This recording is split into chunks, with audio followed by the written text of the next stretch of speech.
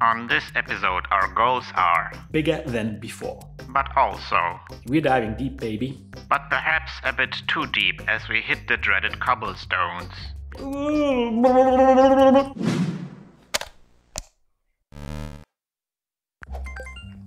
Hot water. Hi everybody, I'm Christian.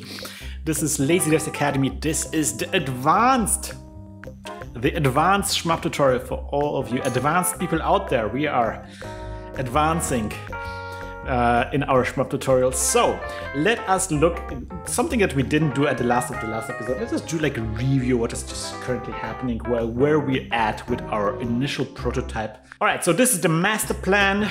This was the plan, the master plan. Okay, so we did the performance test. Something I want to maybe do here is just clean up this format a little bit. So question, how many bullets can we even make? Answer, around 750.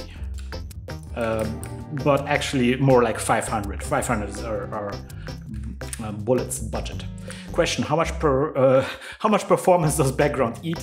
Answer, a lot. And we actually, when we arrived at the 500 bullets, we factored that in. We figured out around 25% budget. Then we just finished the scrolling prototype, which is amazing. So question, how long of a level can we even make? Answer, well, initially it was 60, it was just 1 minute, but we stretched it out. Now we have a system that is theoretically possible. Like we can make infinite number of levels. They will just get quite repetitive. But what we figured out that a good goal for our level is going to be 6 minutes. And we have the tech. We have developed tech to make 6 minutes work. Hopefully. Question, what's the scrolling speed? Answer, that's something that, again, we didn't quite do in this episode, but just by playing around, something that a value that I personally found myself being comfortable with is kind of a 0.2 to 0.3 scrolling speed. Felt okay-ish. And if you like different scrolling speed, if you feel like you want to have something else, you go ahead and do you. This is kind of like your tuning dial here, right? We still have to create our own tile set. That's something that we have not addressed, and I'm going to just get it out here. And I'm going to introduce a 5th prototype. Building the level.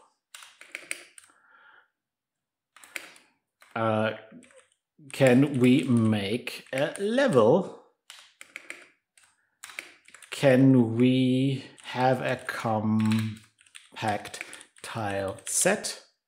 These are kind of like things that we're gonna do in the future once it's time. We're about to do the weapons of movement prototype. And eventually once we start building the level, I don't want the level to just scroll past me and me just passively sitting there and watching. I want to be able to like move my ship around it. So I want to actually, for the 5th prototype, I want to just take the scrolling prototype and this movement prototype and I want to merge them together so I can fly with my spaceship, with my jet above the level. And there's 2 secrets. Secret Tech 1 and Secret Tech 2. What are the secret techs? We're going to go back to these later on. We're definitely going to need kind of like a second version of that map prototype that we just worked on. But today we're going to working on the 3rd prototype, which is going to be question, can we make basic movement and shooting feel nice? And this is a bit of a different prototype than before. Previous prototypes were just really answering these kind of like questions that we just didn't know. We just didn't know how many bullets, and we just didn't know, what kind of level we want to make. These were just really like unknowns for us. This question is kind of like a bit of a different question, right? It's not like we don't know if we can make basic. We know that we can, but we just have to develop this. So this is more of it's not really a question, but it's more of a task. Make basic movement and shooting feel nice. Exclamation points. We kind of have to figure this out. And there's some subtasks. Another task is, and if you watch the Shmup words video, you know what I mean, what I'm talking about. I'm talking about normalized diagonals. Okay, and actually let's us split this first task into 2 tasks. Feel nice. So let's basic movement feel nice, normalize diagonals, task make shooting feel nice. Okay, basic movement, normalize diagonals, shooting. These are kind of like the things that we're trying to figure out. And then here in the 5th prototype, we can also change this into a task. And then explosion prototype, yeah, that's also going to be a task. Make a juicy procedural explosion. Yeah, we are no longer, like these prototypes are kind of different from these prototypes. And we have to acknowledge this, but still we want to define something that we feel like, okay, we're finished now. We want each prototype to have a goal that we drive towards that allows us to at some point say like, okay, we're done here. We don't want to just keep adding more stuff because then it's just like making a game. Okay, good. So today, basic movement feel nice and maybe normalize diagonals. Let's see. Okay, so let's just create a new file. We're gonna go save and let's just call it move. Okay? And then let's just try right away. Let's just function init and function draw. Easy peasy for breezy. Function update. And okay, so now the nice thing about the fact that we created a mock-up is that actually some of the art that we need to do is already finished. That's kind of nice. We don't have to stop and make art. We already have some art. So I prepared something here. I'm going to drag and drop this in here. Boom, shakalaka. This spaceship is, you're probably familiar with the spaceship, with this sprite from the logo of this tutorial series. That was something I just created in the mock-up. I already talked about the mockup a little bit, but now also created a little bit, sat down and created like this banking animation.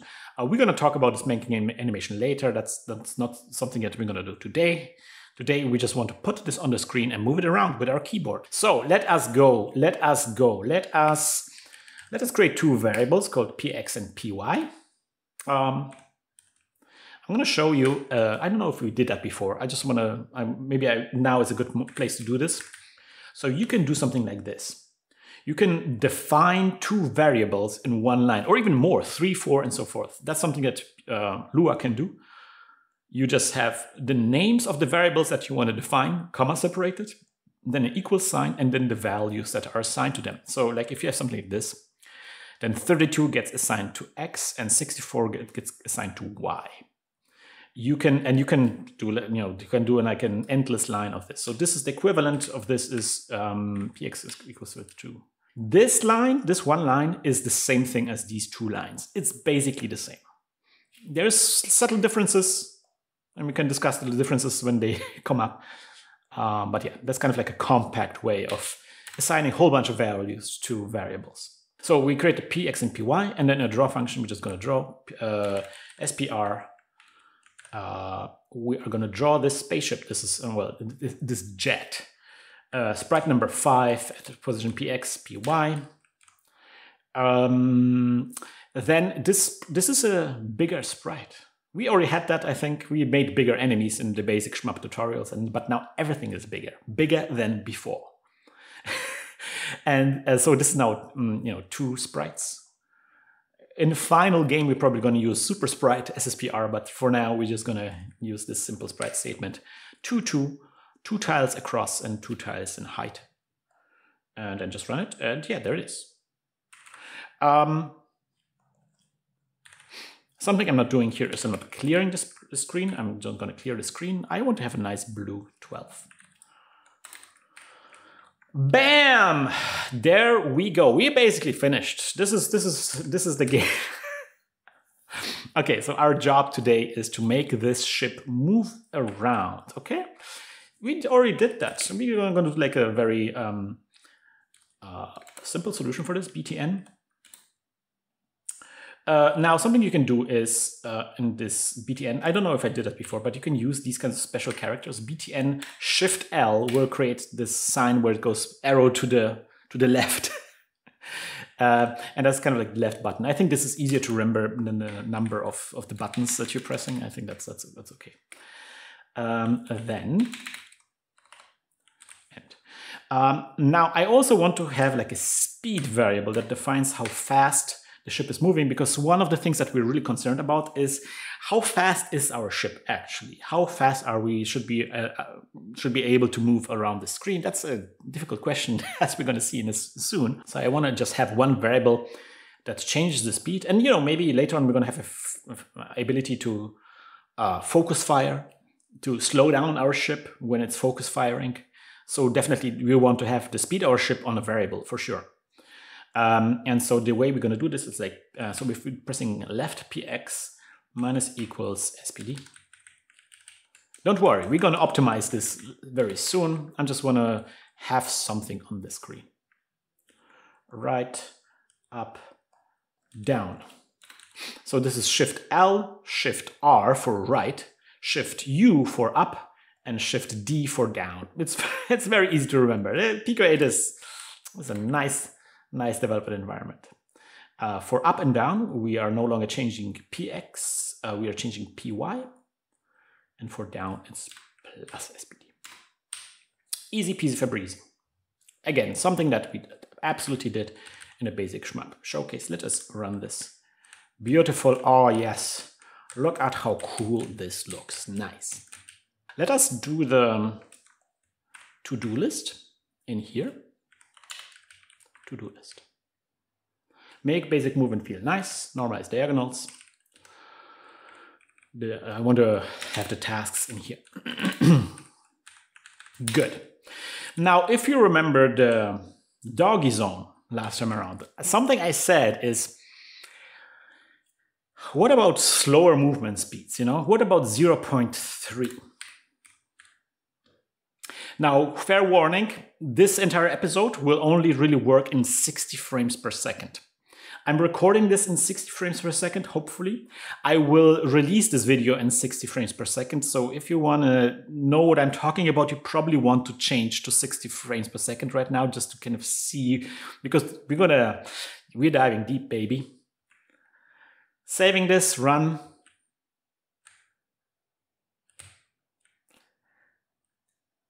Okay, this looks okay. I mean, it's slower, but it's smooth. But why is it so jittery? It's super jittery. It's like driving over cobblestones, That doesn't feel nice at all. What is this? What is this? Weird. What about the faster movement speed? It's cobblestoning. Sometimes it looks not okay, but sometimes it's cobblestoning. Like, what is this? Doesn't really happen that much on straights. On the diagonals, absolutely happens all the time. Cobblestoning. I call it cobblestoning.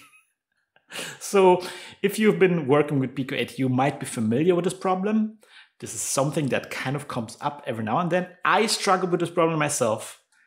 I ask around, hey, is there a good solution for this? There's solutions being explained, but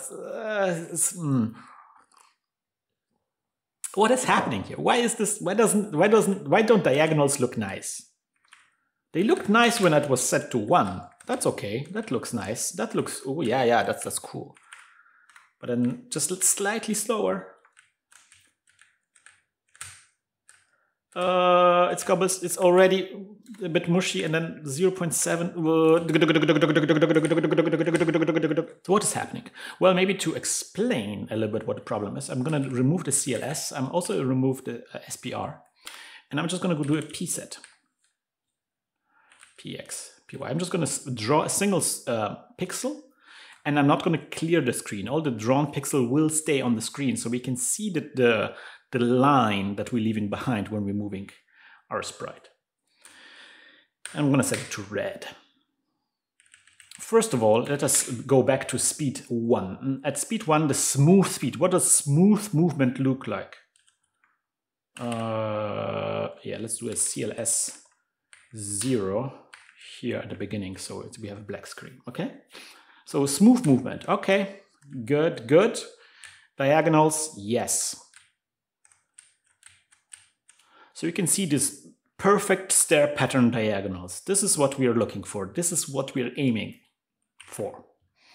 Now let us set the speed to 0.3. This is good. This is okay. This is good. I mean, it's slower, but okay already. Like what happened there in the corner? Now diagonal. You see, this is a thick stair pattern. This is and what is there? Look at that. That was good. That was good. That was a good stair pattern that you just saw there. That was okay. If we had that, that would be good. But you see, it's very inconsistent. The behavior, the patterns we're seeing are inconsistent. Sometimes we see a thick diagonal. Sometimes we see a nice, perfect, thin diagonal. Sometimes it's like this weird, like, I don't know what's that there. Yikes. So we have a bit of a grid. Let's imagine these are pixels.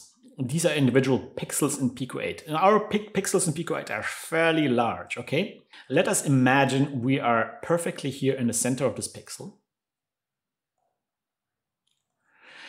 And when we're going diagonally, we want to kind of like go like this, right? So the pixels that we are going to actually light up, want to light up, are like this.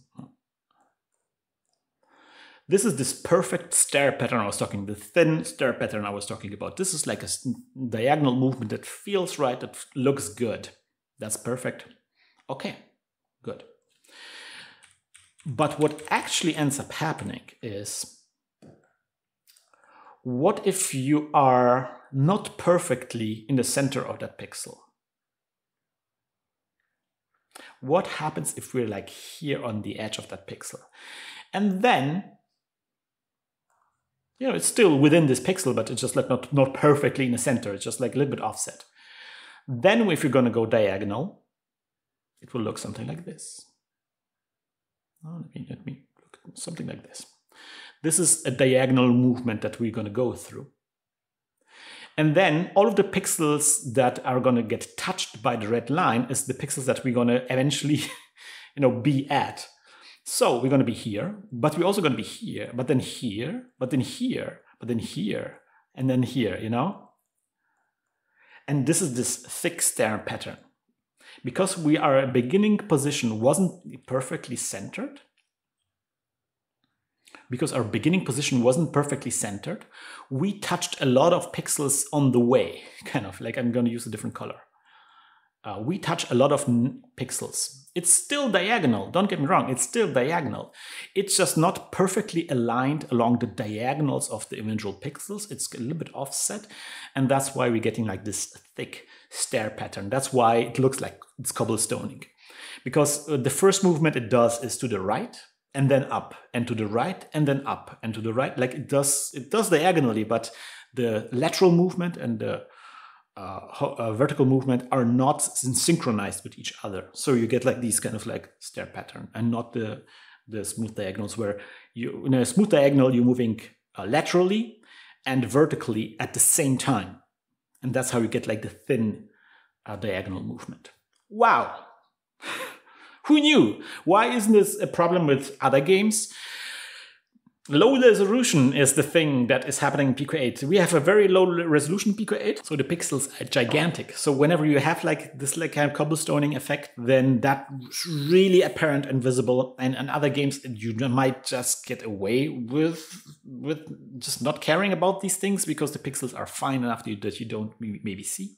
It's my theory. Also, something I to realize is like, okay, why wasn't it cobblestoning when the speed was 1? Well, when the speed is 1, it doesn't matter where you are in the pixel. You will always move one pixel to the right and one pixel up, and then you will always end up, along this perfect diagonal. You will never be here in this pixel because you always move one pixel to the right and one pixel up. So you always jump perfectly along this perfect diagonal, this thin stair pattern diagonal. And never, never do this meandering, this zigzag pattern. So that's why one movement of 1, or like any integer movement, will look nice and smooth.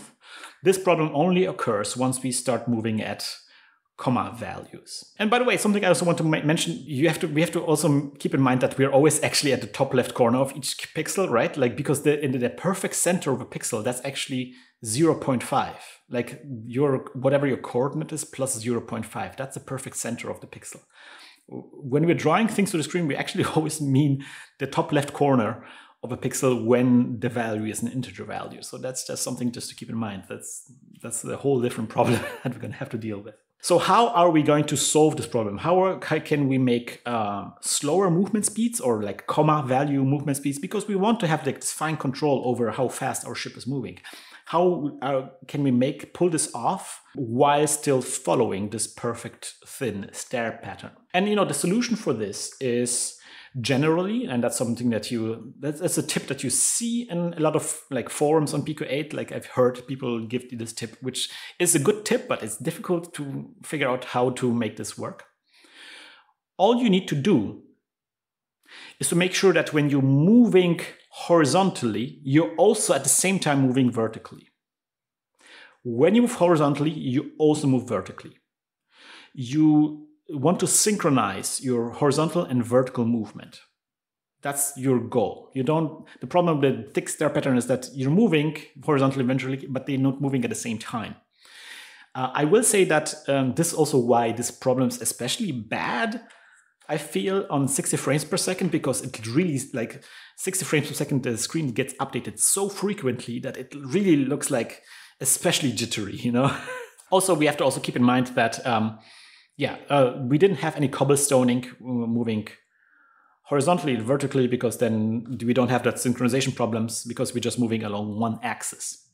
This problem only occurs when you're moving two axes at the same time. Alrighty mighty, so how are we going to do all of these things that I just talked about? That is, it's gonna be fine. I actually didn't test any of my ideas yet, so this is the first time I'm actually tackling this. I didn't solve this problem previously when I did. This is actually genuine me doing development here right now. One of the solutions that I had in the past was just like figuring a good value where cobblestoning isn't that bad. Just like if you fumble around with the speed values, you sometimes find a value where the cobblestoning is not that bad, and then you just that's the speed at which your ship is moving, which is kind of bad. We want to have a better control over our speed. Okay, so the cobblestoning is something that that only occurs on the diagonals. Hey, this is Future Christian, and I just wanted to clarify what we're doing, because past Christian kind of played it by ear here. So in order to fix cobblestoning, we need an if statement that detects two things. For one, we need to detect diagonal movement, but also we need to detect whether the direction of movement has changed since the last frame. We have a cobblestone fix in mind, but it needs to be triggered on the first frame of diagonal movement, and we just kind of can't really write that if statement right now. Well, we could write it, but such an if statement right now would be probably a huge mess. So what we are about to do is we're going to do a huge rewrite of the control system. It's going to be pretty weird, and it's going to be maybe also seem pretty convoluted, but I promise it will eventually collapse down to a pretty neat and simple solution, especially here in the update function. And it will allow us to write that kind of if statement like it's nothing. So hold on to your butts. So I actually want to be able to detect where we're going diagonally. And for this, I want to kind of maybe rewrite this whole thing a little bit. Here's a use of BTN that you might not have heard about. BTN, this thing, actually can return a numerical value. Let me show you. So I'm gonna bring this back. Print BTN without any. This is the same BTN that we have here, but this time we are not asking for a specific key. We're just saying BTN. And then we're gonna print this on the screen. We're gonna print what BTN is on the screen. And we're gonna see what BTN delivers. You see there's different numbers appearing. So if I press left, it's number 1. If I press right, it's number 2. If I press up, it's 4. Where's 3? If I press down, it's 8. We skipped a lot of numbers suddenly. But then the fun thing is that if you press diagonally, oh, it's 5. Diagonally is 5. And this diagonally is 6. This is 10. and this is 9. So each of the button combinations that we're pressing has a different number assigned to it. That's kind of nice. But where's 3? We never had 3. We have 1, 2, we had 4, 8, 9, 10, 6, 5, but we never had 3. Where's 3? Well, this also encodes the fire button, so pressing the O button, the circle button is 16, pressing the cross button is 32. So these are also encoded here, but again, these are big numbers. Where's 3? Well, it turns out that it also encodes when you press 3 buttons at the same time. So like this is 11, this is 7, 14, 13. Also opposite buttons, so left and right at the same time. There we go. There we have the 3. Up and down at the same time, 12. So yeah, what actually is happening here, it looks like there's number assigned to individual buttons, but that's not the case. What is actually happening is this is a binary number. This is a sequence of zeros and ones, and each of the buttons has one of the zeros and ones. And when you encode that binary number into like a digital number, like a decimal system, then you get a number. And that number changes when multiple buttons are pressed because different zeros and ones in this decimal number light up. And that is kind of convenient. I kind of like it because we now have like a number associated with a button. Something I would love to have is have like just a variable that tells me in which direction we're going. And each of the different direction of the 8 different directions we're going to will just have a number. So we're going to direction 1 is going up, and 2 is going down, 3 is going left. I just want to have like something like this. The problem is because of this binary system, we just have some numbers that just make no sense. Like left and right at the same time is a 3, and that's not a thing. That's what is there, you know? So this is there is a bit of an issue here. But we can do maybe like a bit of a translation happening here, where we can translate, the binary number into kind of like our own personal system of doing things. So let us just do this. So I'm going to test some things out and create like a table. So 1 is left, 0 is nothing, 2 is right. Okay, so I make some notes. I'm going to paste it in here. Ooh, okay, let's just make a comment out of it. Okay, so 0 is stop, 1 is left, 2 is right, 4 is up, 8 is down. And now 5 is diagonally left up, 6 is diagonally right up, 10 is diagonally right down, 9 is diagonally left down. And now we get like the funky combinations where we kind of have to decide what our game will do when we press a bunch of buttons at the same time. I think it's a good idea to say, like, if you're going to press left and right at the same time, just nothing will happen. We're just going to stop there. And if we're going to press up and down at the same time, again, nothing, we're going to stop there. And when we're going to press 3 buttons at the same time, then it's like if it's left, up, and right, that's kind of like the half arc, basically, then it's fine if we're going to go up in this case. And if we're going to press left, down, and right, it's fine if we're going to go down. And left, up, and down, that's just fine if we're going to go left. Kind of like coming up with, oops, there's something wrong here. It's kind of coming up with a sensible reaction to a bit crazy button presses. Those button presses could still happen, like if you're just, dodging bullets on a keyboard, and you might press more than 2 buttons at the same time accidentally sometimes, and it's fine if then the game gives you like a useful reaction. Okay, so this is kind of like a list of all of the possible values that we are actually interested in, and we want to translate this list. We want to translate this list maybe in our own system. It would be nice to come up with our own system. And a good way to start that system is maybe to be like, okay, we're going to actually use the numbers of the buttons. So it's like, okay, 0 is left. Let's make one offset. So first we're going to write down the Pico-8 buttons, and then we're going to talk about it. 1 would be right, 2 would be up, and 3 would be down. That's the numbering of the buttons. We're going to shift this all by 1. So 0 is actually no buttons being pressed. So 1, 2, 3, 4. So 1 is left, 2 is right, 3 is up, and 4 is down.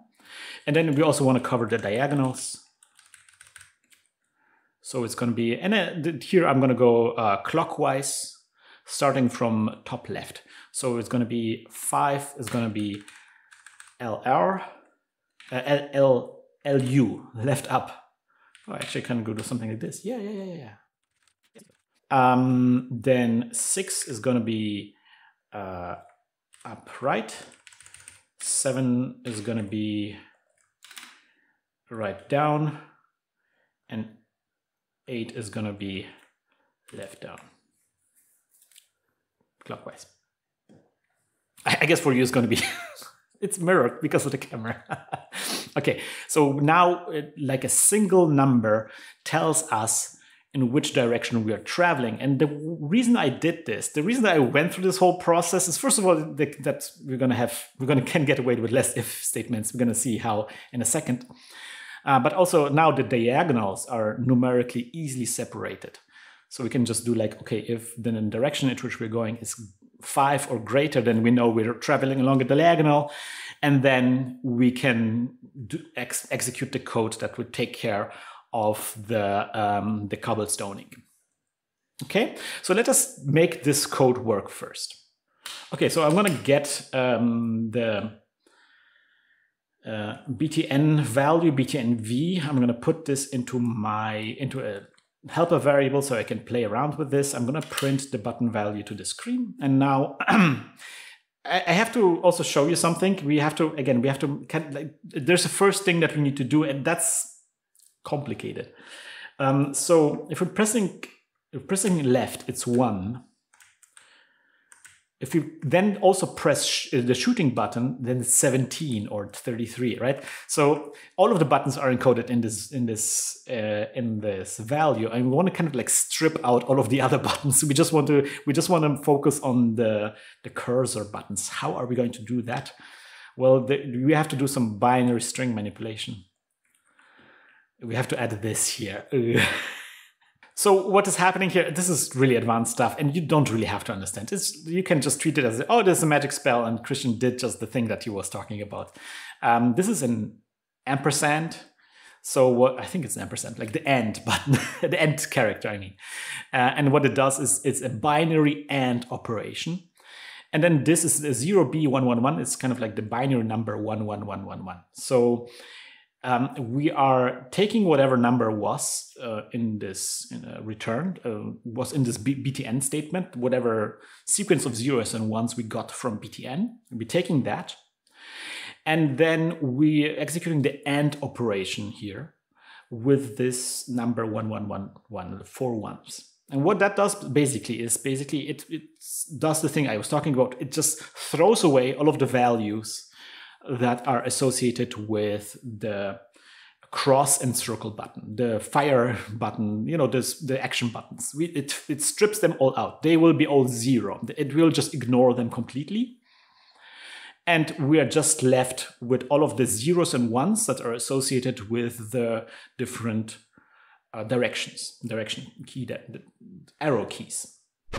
Hey, this is Christian from the future. I was not quite happy with that explanation, so I just went around and created this little demo to explain exactly what is happening. If you are not interested in this is complicated stuff and probably will not come up again in this tutorial. So if you're not interested in, you can just skip it.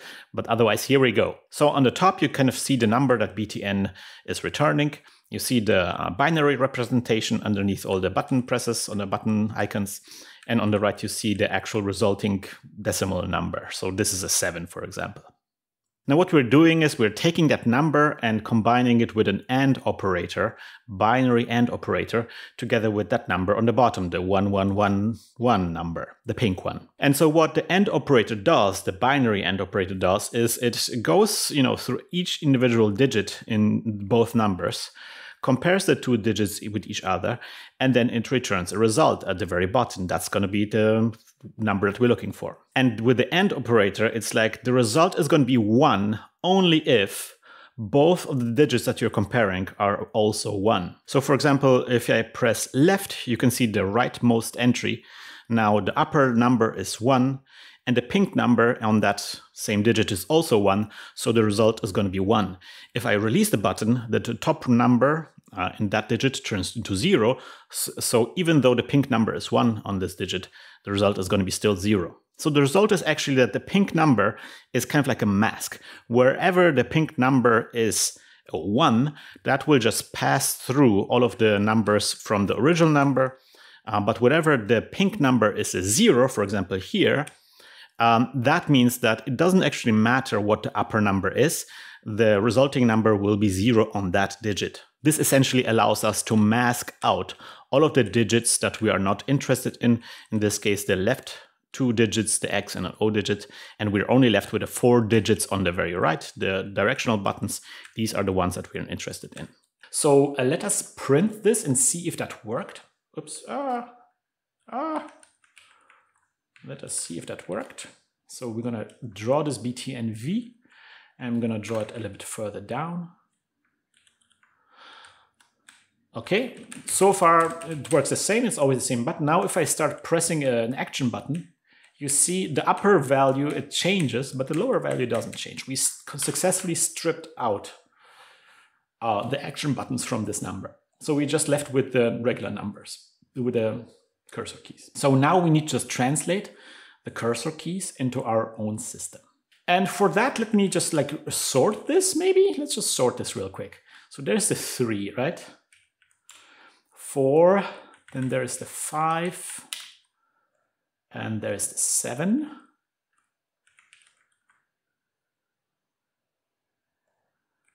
And there's the 6,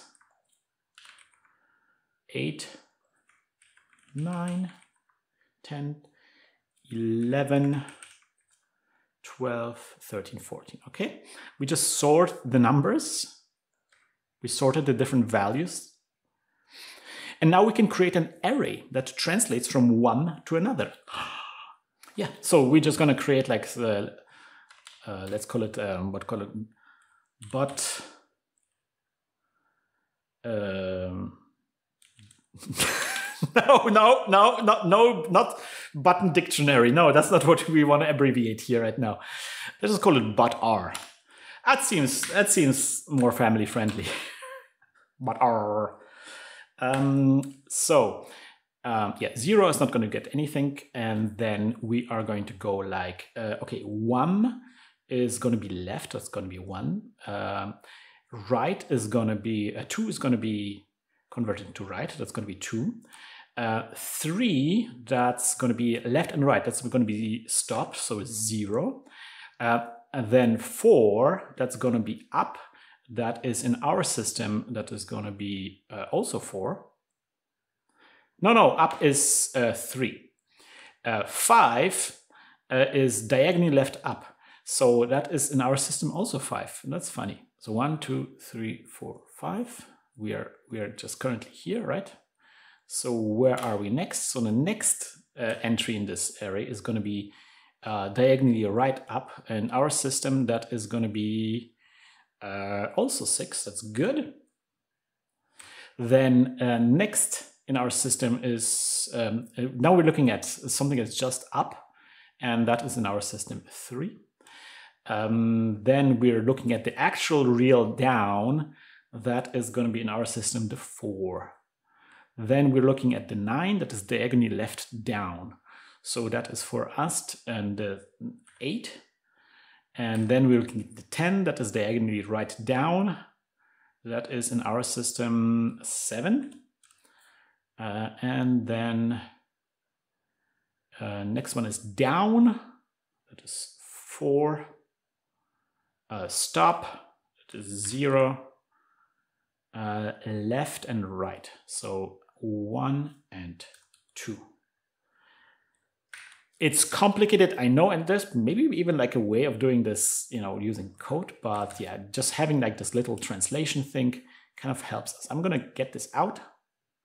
No, I'm actually going to keep it around. I want to keep this around, so you know what's what.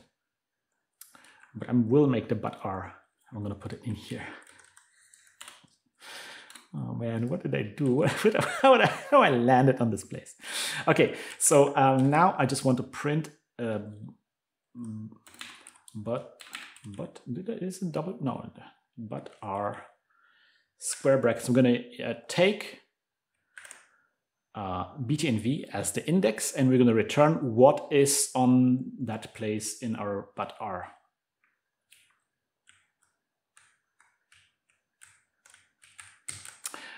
We notice that there's a bit of a problem. Oh, wait a minute. We have to print it a little bit further down. 17. Yeah. So when we're not pressing anything, it's nil. So we want to make sure that this is kind of covered. But otherwise, it looks good. So left is left, right is right, up is 3. That's what we have in our system. Down is 4. Diagonally left is 5. Diagonally up is 6. This is 7. That's correct in our system. This is 8. That's correct. And now all the weird presses are behaving correctly. 3. Let's see, like this is 1. This is 2. That's cool. All of the buttons at the same time, we actually have not also not dealt with. This should be 15, right? Yeah, 15. We're stopping at 14. We can add number 15 here. That's fine. Good. Okay, so now we did this big array, but why? Like this seems like, okay, sure, whatever. Whatever, man, whatever floats your boat. Well, now something we can do is create a second array. And this array is going to be called dir x and dir y. And this array will just store, assuming the speed was 1, it will just show you how much you add or subtract from x or y, depending on the different directions, right? So direction 1 is left. When we're going left, let's be clear this. When we're going left, we're going -1 in the x direction, but 0 in the y direction. That's going left. That's what going left means. Next one, when we're going right, we're going 1 in the, we're adding 1 to the x position, but we're adding 0 to the y position. Just like encoding, like translating what the different numbers, different direction numbers mean for x and y addition or subtraction. So let me go through this entire process. So 3 is going to be up. So when we're going up, it's 0 for x, but -1 for y. And when we're going down, it's going to be 0 for x again, but 1 for y. And then when we're going diagonally left up, now comes the trick. I'm going to do a little space here. Because this is how we also later on going to solve the normalized diagonals. But for now, let's just not add to the complexity of this. So going left up is -1 on here and -1 on here. And then going up right is going to be -1 on here and 1 on here. Yeah. And then right down is going to go 1 and 1. And the left down is going to go -1 and 1. 1, 2, 3, 4, 5, 6, 7, 8. Perfect. And we did all this stuff. We created these 3 arrays, so we can now simplify all of this. Okay, let me show you what I mean. So we're gonna go something like, we're gonna just take this.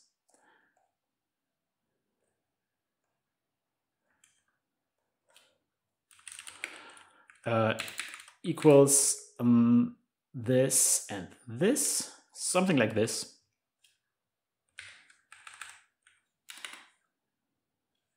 And then we're gonna go if dir is greater than 0, dir and dir is greater than 0, then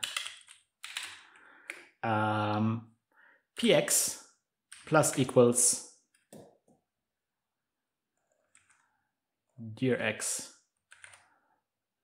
dir.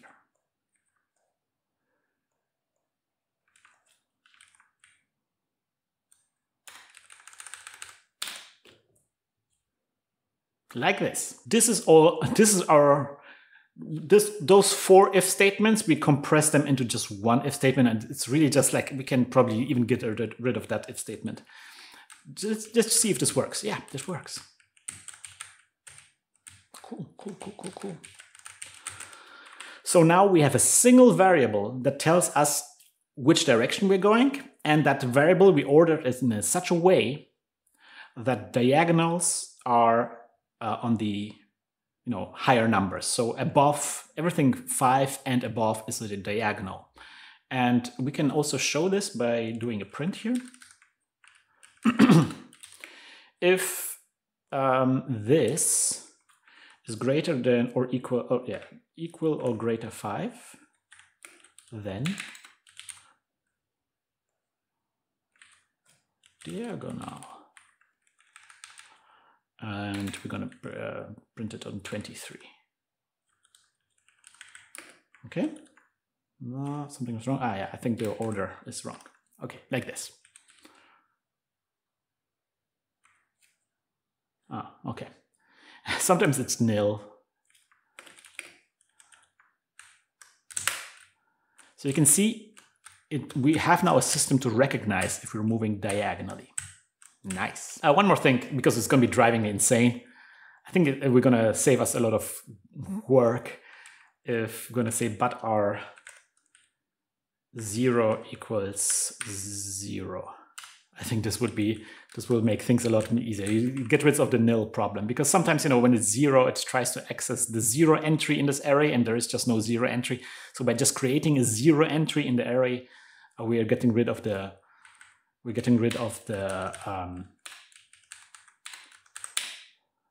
well, we still have to, we simplify the if statements a little bit. Like this. And now we don't have to do the if statement here. We could even add 0 entries in dir x and dir y, and that would get us even more. But, for now, it's cool. So now we can have an easy way to recognize whether we're moving diagonally or not. But this didn't solve the problem that we were talking about. First of all, we're now moving at the speed of 1 always, but we can fix this easily by just adding multiply SPD here, which is we're multiplying, because we're assuming we're moving at the speed of 1. But if we multiply it by the speed at which we're going, we're supposed to go then, if we were going at 0.3, then we multiply 1 by 0.3, and then we're going to get 0.3. So now we're moving slowly, and you can see it is cobblestoning. It is still cobblestoning. We haven't solved the cobblestoning problem. We haven't actually solved it. We just rewrote the movement code a little bit to work a bit more efficiently, and we have an easy way to recognize when moving diagonally, but we haven't solved cobblestoning. And this is where we're gonna get to the Doggie Zone. Yeah, everybody. So yeah, rewriting this and explaining all this took a bit more time than I thought, and also explaining the cobblestoning problem. So the cobblestoning is something we're gonna actually tackle in the next episode. And obviously, predictably, the Doggie Zone is going to be all about challenging you to solve cobblestoning. So there's going to be 2 Doggie Zone things, challenges. I think the bigger challenge is definitely trying to solve cobblestoning. Come up with cool solutions. I'm actually eager to see what kind of solutions you guys come up with. I think having an ability to recognize diagonals certainly helps with that. First task, the more difficult task. The easier task that I would ask you is to make normalized diagonals happen. And if you don't know what it means, well, I have a video called Shmup Words, which is a dictionary of different terms that we use for shmups. And one of the terms is normalized diagonals. I want you to look it up, and I want you to find a solution to make normalized diagonals work with this system. I think we did a lot of setup to make it easier for you, so just give it a go. And this is also the part where I will say a big thank you to all the people on Ko-fi who stopped supporting me on Ko-fi, who are supporting this show on Ko-fi. You can also, if you aren't already, you can also start supporting the show on Ko-fi. And as a thank you, and a bonus, you will get access to new episodes earlier. So yes, episode number 6, something that you could watch right now if you support me on coffee.com/lazydevs. Yes, sorry, these early episodes of the Advanced Shmup tutorial are getting really long. I'm sorry about that. I just like, the time is just getting away from me. But next time we're definitely gonna take care of the cobblestoning, and at the same time we're gonna take care of the normalized diagonals, and maybe we also already start thinking about, what kind of movement speed we really want in our game. See you next time around, guys. Bye bye.